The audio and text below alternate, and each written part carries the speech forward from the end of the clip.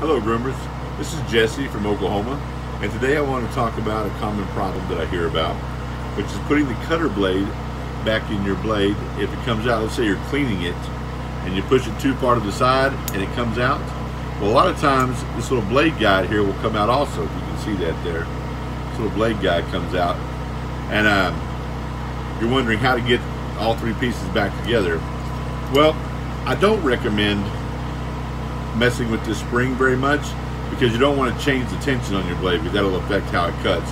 So I found a tip that I got from another sharpener and friend of mine, Don Bailey, shout out, is if you take the blade guide, blade slide, whatever you want to call it, and you'll take the grooves part of it and you'll slide it into the, you can see this here, the edge of the spring, and just put the very first part of that in there like that. Well, let me see, just the very first part of it in there like that, where it's hanging off like that. I don't know how well you can see that. But what I did, I've got this groove going into the edge of that spring there on the corner. You can see that or not, hopefully you can.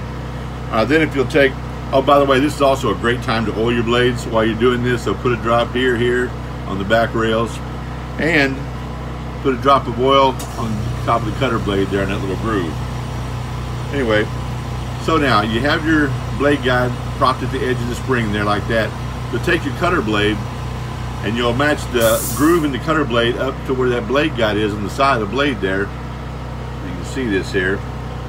And you'll just slide it up there, it'll go right up under there. And then if you'll push it, it'll push the blade guide in and the cutter, everything's back in place.